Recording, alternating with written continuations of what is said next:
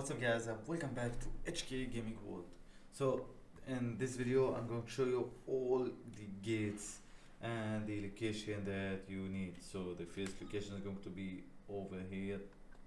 I got you all the locations on the map with these star symbols so you can know them. There are 10 gates. So the first one's over here. You got one over here, one over there.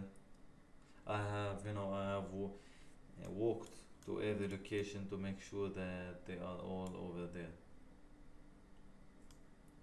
And if you want to get the keys, if you got a question about the keys, you can get the keys from quests and missions.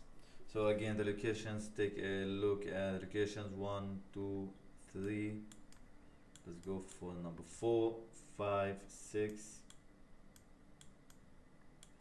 7, 8, 9, and 10.